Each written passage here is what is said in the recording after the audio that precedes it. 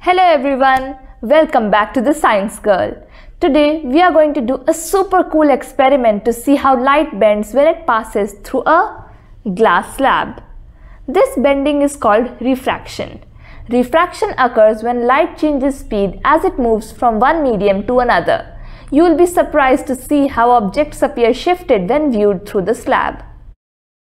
For this experiment you will need a glass slab, a plain A4 sheet, a board or notebook to keep under the sheet, a pencil, a ruler and 4 pins. Fix the A4 sheet on the board.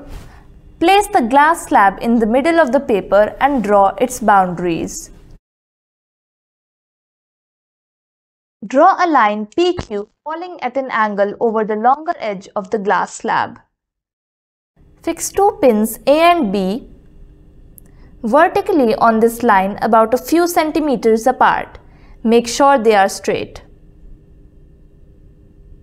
Now look through the other side of the slab.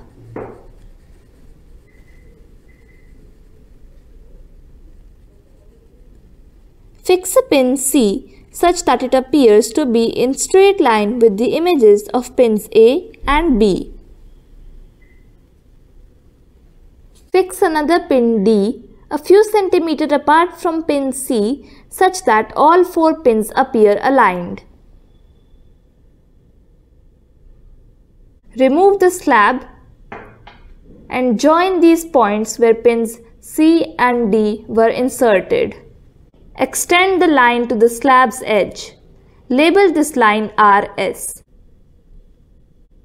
Now join Q and R,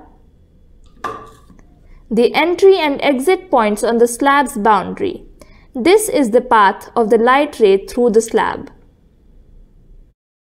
When light entered glass, which is optically denser than air, it bent towards the normal to the surface.